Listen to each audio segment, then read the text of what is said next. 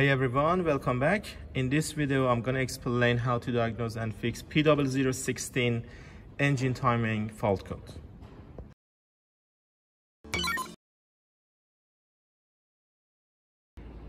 Very quickly on this engine, I'm going to explain what this code is about.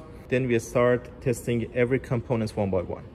So basically, when you install the timing chain after removing the camshaft, crankshaft, or even after replacing the timing chain itself, you have to adjust the timing properly between the camshafts and crankshaft. That adjustment is something mechanical between the crankshaft and camshaft that you need to do every time that you want to install the chain back on.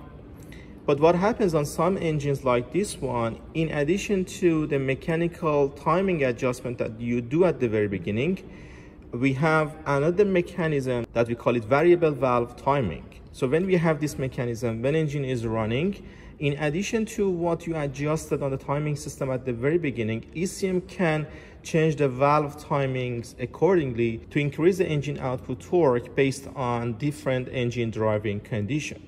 So on some early models, we used to have only one variable valve timing, or what many companies call it VVT. Basically, if we have one VVT mechanism, it's going to be on the intake valve. But some engines like this one, this engine is a dual VVT engine. So it does have one VVT for intake and one VVT for exhaust camshaft. But how this system works? This system works basically by engine oil. For each VVT, there is a VVT solenoid valve, which is this one. VVT solenoid valve provides the engine oil for VVT mechanism itself. So anytime that ECM wants to activate or change the valve timing, it's going to activate this solenoid valve. And right here, we have some oil passages. By activating this one, engine oil can get into the VVT mechanism, and inside the VVT mechanism we have two chambers, one chamber for advance, the other chamber for retard. So basically, when ECM wants to advance the valve timing, is going to adjust the VVT solenoid to provide the oil on advance chambers. So the camshaft is going to rotate in direction of engine rotation to advance the valves.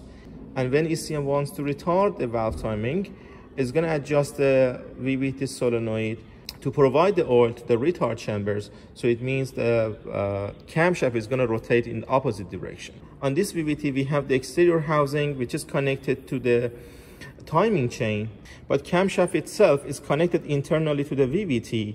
As a result, if we have two VVTs, we should have two VVT solenoid valve as well. One VVT solenoid valve for each VVT mechanism.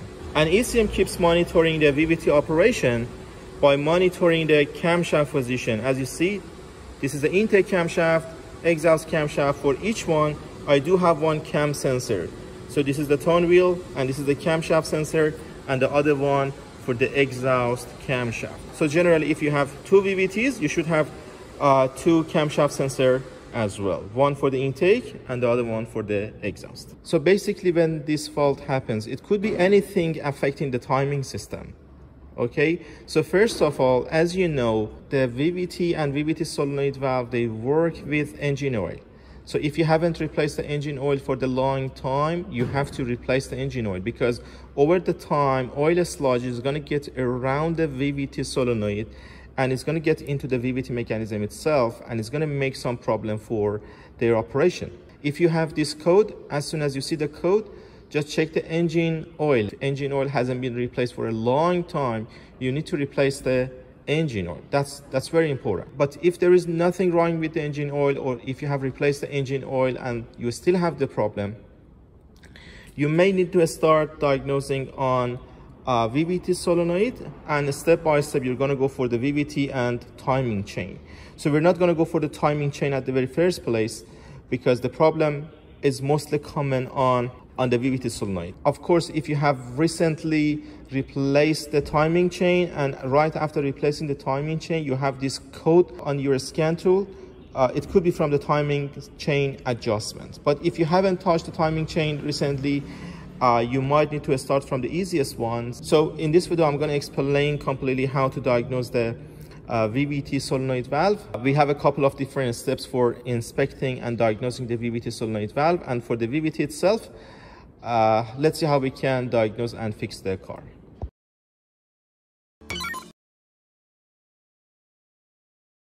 Because this fault code is referring to the intake side, we need to focus on the intake VVT solenoid and intake VVT itself. Here is my intake VVT solenoid.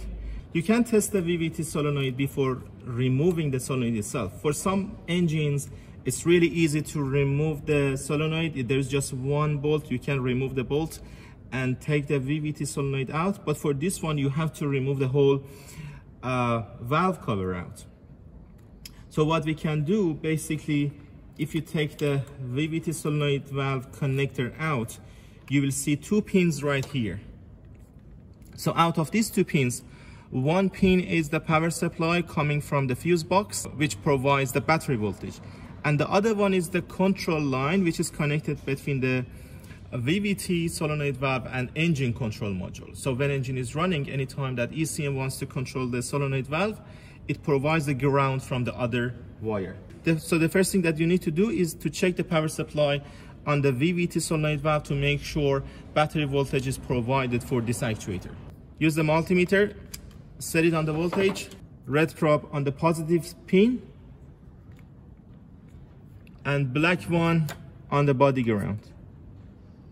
As you see, I'm getting battery voltage.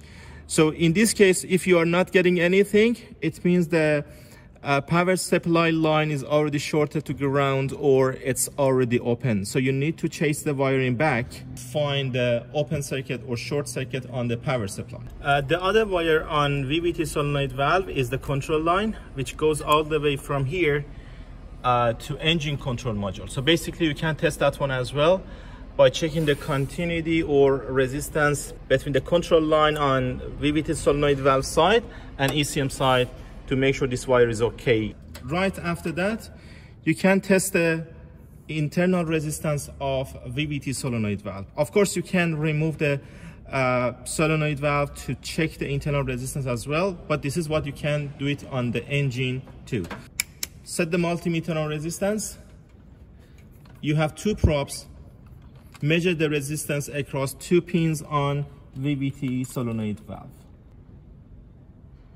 So as you see, for this engine, I'm getting 7.8 ohm, which is okay.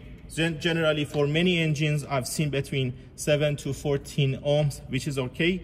But generally, if a solenoid valve is shorted internally, you will get something really low, or if it is open, you will get no reading or something really high. So this value was okay. If I'm getting something like this, it means the winding inside the solenoid valve is okay. But it doesn't confirm the solenoid operation because sometimes it may have mechanical problems or the oil sludge around the valve is going to make problem. To confirm the VVT solenoid mechanical operation, disconnect the connector and apply battery positive and negative on the valve. This will force the VVT to maximum advance, which is going to cause engine hesitation. So after applying the battery positive and negative, engine must hesitate or stop. This confirms that VVT solenoid valve is operating properly. Let's go for the next step to remove the valve and see how it can test it. So let's try removing the VVT solenoid valve to see how we can inspect it and what we will see around the valve itself. I'm trying to do it on this engine so you will have a really good view how it works.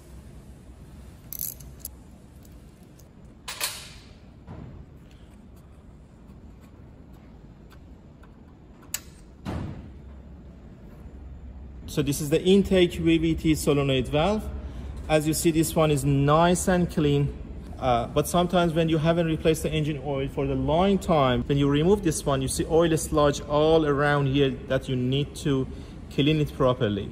So if oil sludge is around the VVT, it's not gonna let the engine oil to get into the VVT mechanism itself. As I said earlier, you can test the internal resistance on the engine, but I have removed it already. I'm gonna show you how to do it right now. So using the multimeter, select the resistance and you're gonna need to measure the resistance across these two pins. So as you see, the value is more than 7. As I told you, this value is normally on many engines I've tested. It's been normally between 7 to 14 ohms. You're gonna need to check the workshop manual if the value is something different, just to make sure if it is within the spec or not.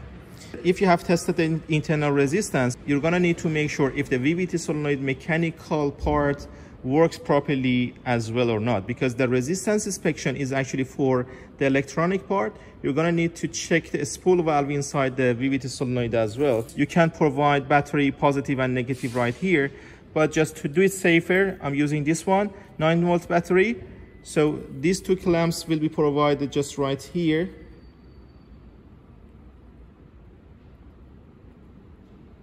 And you're gonna need to just turn this one on. When you keep turning on and off, you need to make sure that you hear clicking sound from the VVT solenoid.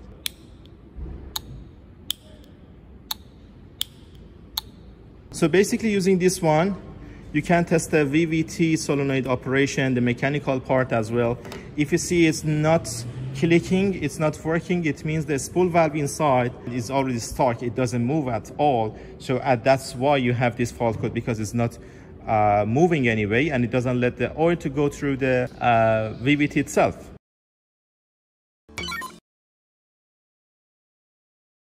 So if you have the scan tool, I'm going to show you how to test the VVT solenoid operation by the scan tool. So I have already connected my scan tool to OBD2 connector. As you see, I'm using launch scan tool today. Let's turn on the scan tool and see what we can do.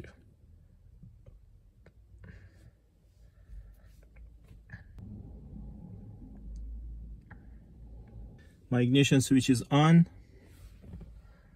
So I need to select the car first. As you see, it's a Toyota.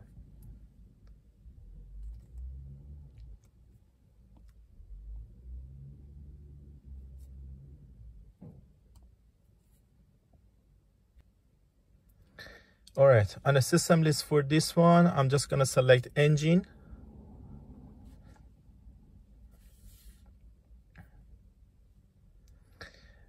You have a couple of options here for reading the code, erasing the code, read freeze frame, reading the live data, actuation test, and a special function. So I'm gonna need the actuation test. So go for the actuation test.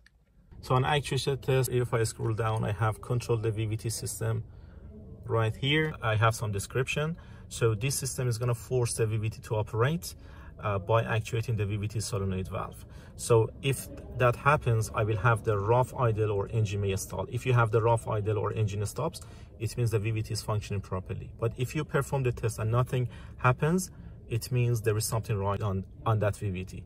Ignition must be on, engine must be running, and shift lever must be on park position. Monitoring data, yes. So for monitoring data, I can select engine speed, and if you go all the way down, you can select the DUT on VVT exhaust and intake. And right here you see the engine RPM, control of the VVT is off. We are trying to make it on. So as soon as you press the on button, you will feel the engine goes rough or engine will stall. Okay, if any of these two happens, it means the VVT is functioning properly. If it doesn't happen, it means the VVT is not functioning. That could be from the VVT solenoid or VVT itself that I explained in the video how to test them. Let's try it. Let's press on and see what's gonna happen.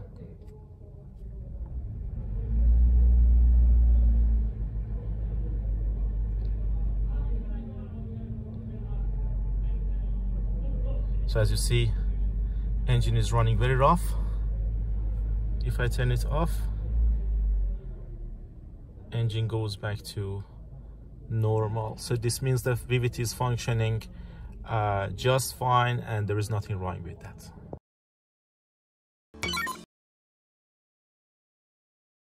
For this fault code, you might need to check the crankshaft position sensor as well, because basically this code is for crankshaft and camshaft correlation. But basically, if the crankshaft sensor is faulty, you may have some other problems like too long cranking before starting, or sometimes no starting at all. But if you have checked the timing system, you still have the problem, you might need to check the crankshaft sensor as well. in this engine, crankshaft position sensor is just located here, right here at the front side of the engine. Some engines, they have this sensor on the rear side. So check the connector properly, make sure wires behind the connector are okay, the connector itself is not loose, is not broken. And for the sensor itself, we're gonna need to measure the resistance of the sensor to make sure it's okay. And I'm gonna show you how to do it.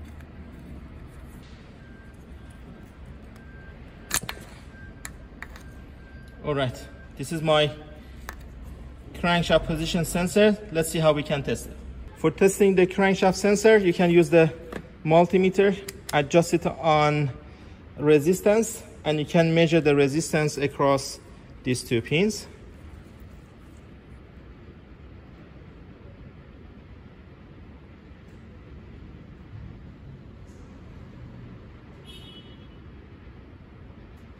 So as you see, on this sensor, I'm getting 0.29 kilo ohms, which is okay on this sensor.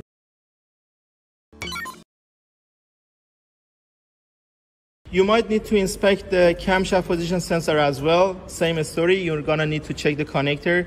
If you have the fault code for the intake camshaft, you're gonna need to check the camshaft sensor only on the intake side.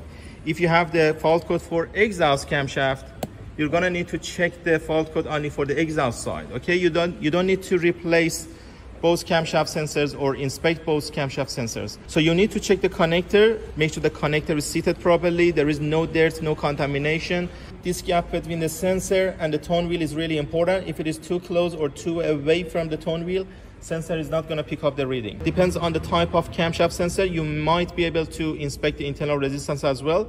So for that, you need to check the workshop manual, see what is the value for internal resistance of the sensor, just like what I did on crankshaft sensor. If you have the value from the workshop manual for inspecting the internal resistance of the camshaft sensor, you can do the same thing. If the value is not correct, you're going to need to replace the cam sensor accordingly.